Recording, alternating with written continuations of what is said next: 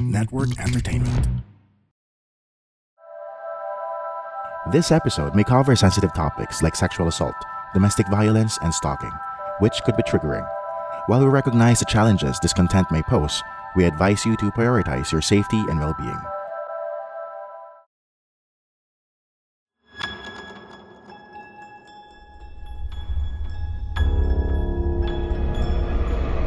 Shocking, sad, revealing, and deeply researched, PH Murder Stories podcast covers the true account of infamous killings and true crime stories from the Philippines. There's no such thing as questions, just hidden answers. Stay tuned as we revisit the inconceivable crimes that exist. Some listeners may find the following content of PH Murder Stories highly disturbing due to its graphic nature. PH Murder Stories does not condone nor promote violence of all sorts. Viewer discretion is advised.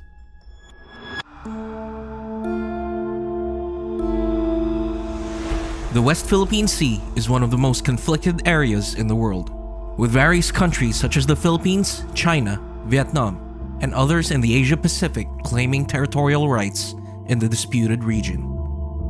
Given the heightened tensions between Manila and Beijing, we decided to look for incidents that fit our show's genre. We found one that happened in 2013 under the Aquino administration. On May 9, 2013, a 65-year-old Taiwanese fisherman named Huang Shih-Cheng, who was aboard a fishing boat, was shot dead by members of the Philippine Coast Guard aboard a surveillance ship. The incident happened in the Balintang Channel, where the Philippines and Taiwan's exclusive economic zones overlap. At the time, the incident strained the diplomatic relations between Manila and Taipei, affecting the livelihood of overseas Filipino workers in Taiwan. You are listening to the PH Murder Stories podcast. This is the 11th episode of Season 4. Many thanks to Bingo Plus for sponsoring this episode.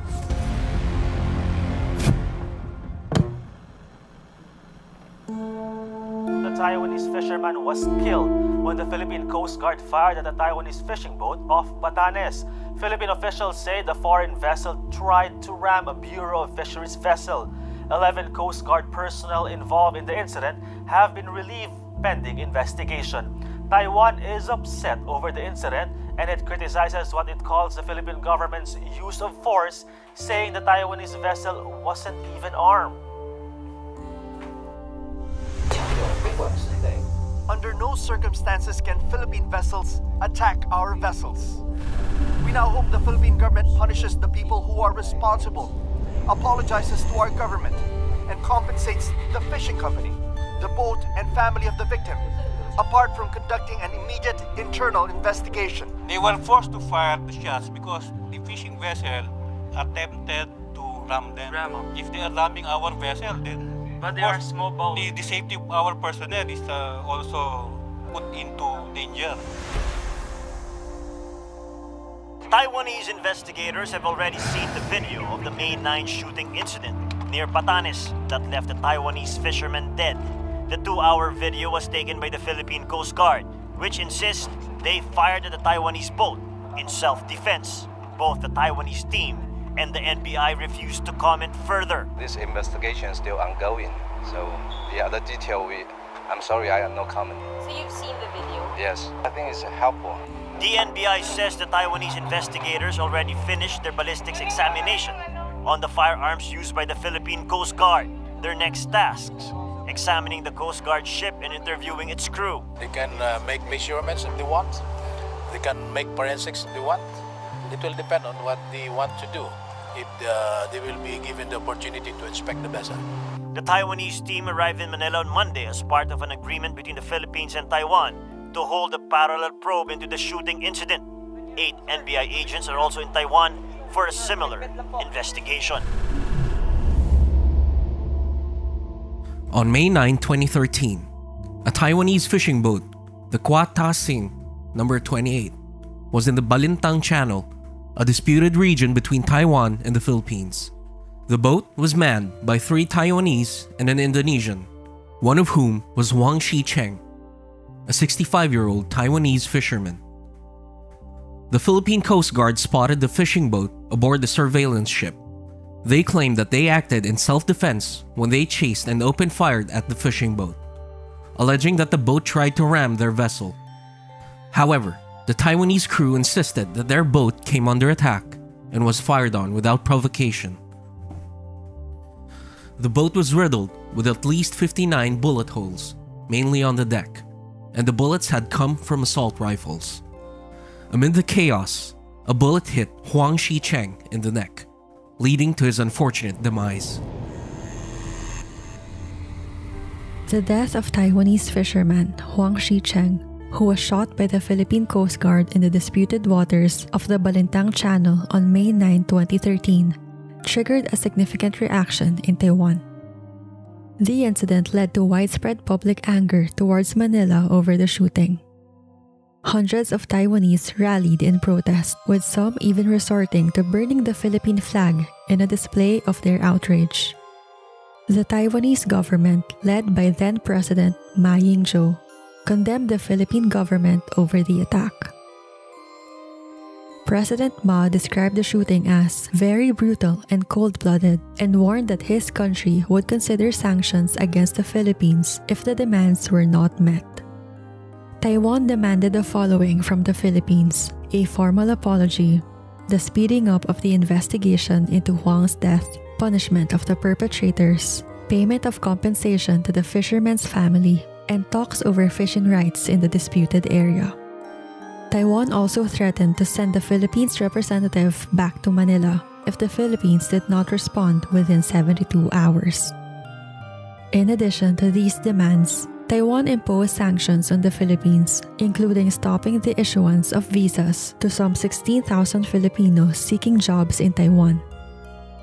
This move left over 16,000 Filipinos working in Taiwan temporarily jobless after Huang Shih-Cheng's death. Taiwan also conducted a 2-day safety and rescue drill with its naval and Coast Guard forces near the waters where the incident occurred. This was seen as a show of force and a demonstration of Taiwan's commitment to protecting its fishermen. The Philippine Coast Guard initially denied having any ship in the vicinity of the incident involving the shooting of Taiwanese fisherman Huang Shih-Cheng.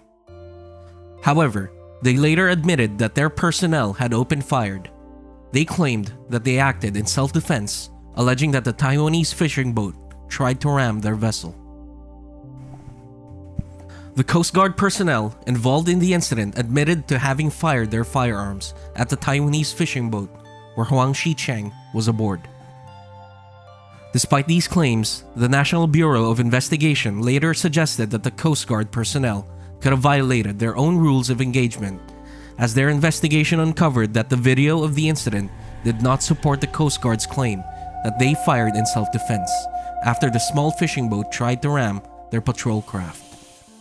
This led President Aquino III to send Amadeo Perez, the chairman of the Manila Economic and Cultural Office in Taiwan at the time, to offer an apology on behalf of the Filipino people for the death of the 65-year-old fisherman.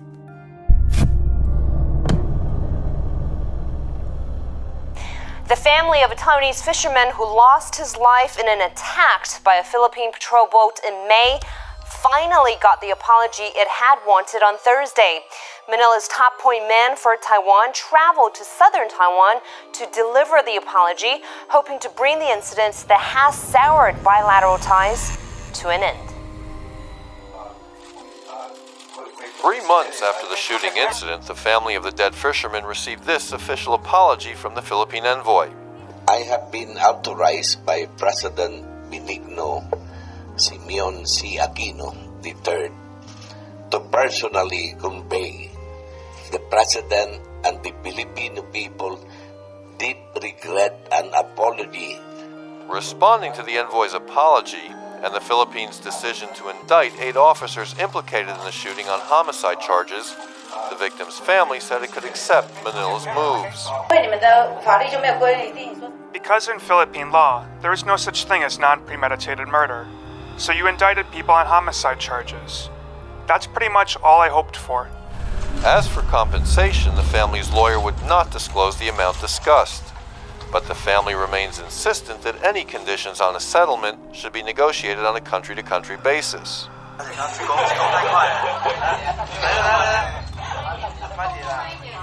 At Thursday's press conference, the dead fisherman's daughter, Huang Shih-Cheng, bowed deeply to represent her family in thanking those who helped deal with the case, and she praised the efforts of President Ma Ying-jeou and the Ministry of Foreign Affairs.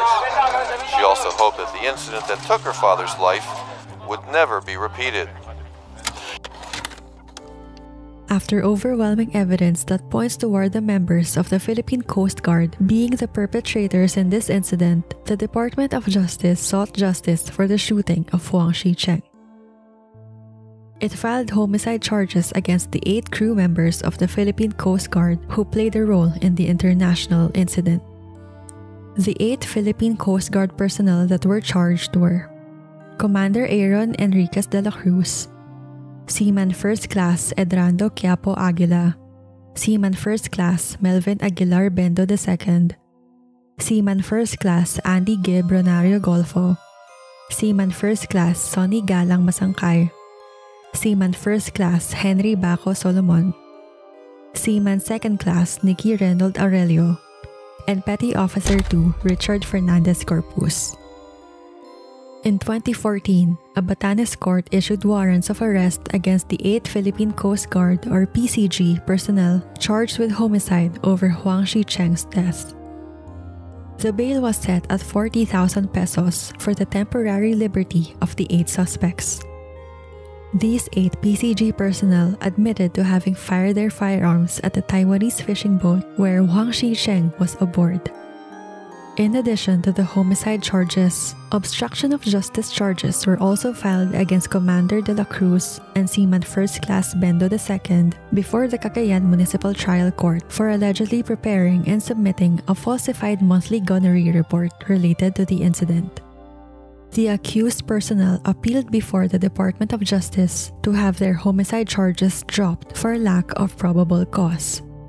They argued that their actions were done in self-defense and were consistent with the regular performance of their legal duty. The suspects also argued that the death of Huang Shih-Cheng is yet to be established, as the executive report of the NBI failed to produce a death certificate, despite various major media outlets, both local and international, have reported on the death of the victim and even featuring the grief of his family. Despite these outrageous claims, the court proceedings continued and the Philippine Coast Guard personnel were eventually found guilty in 2019. They were handed prison sentences of between 8 and 14 years. The suspects were also each ordered to pay 50,000 pesos as civil indemnity and another 50,000 pesos as moral damages to the victim's family.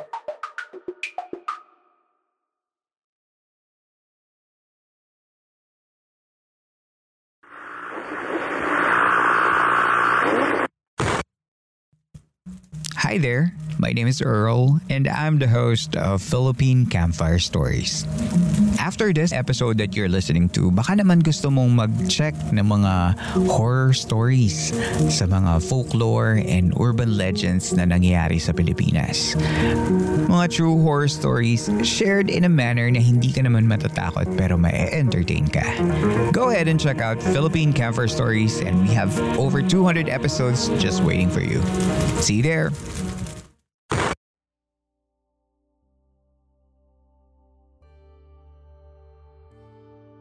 Despite the diplomatic catastrophe caused by the 8 Philippine Coast Guard members during this incident, the Aquino administration's efforts to resolve this issue and its ability to bring justice to Huang Shih-Cheng's family and the people of Taiwan are very commendable. Fast forward to today, where tensions are rising between Manila and Beijing in the West Philippine Sea, causing several incidents in the past year. We can only hope both countries can resolve and improve diplomatic ties. None of us here wants to have a war. Therefore, let us urge our leaders to pursue and utilize diplomacy by all means.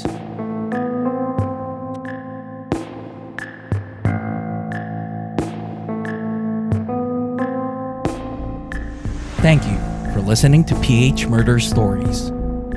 If you like this episode, give us a 5-star rating on Spotify and Apple Podcasts. You can also support our show on Patreon. Any amount you donate would benefit our team to keep doing what we love, which is to provide more true crime episodes for our listeners. Link in the description. For further updates from our show, follow us on Facebook, Instagram, Twitter, and TikTok at PH Murder Stories. And subscribe to our YouTube channel at PH Murder Stories.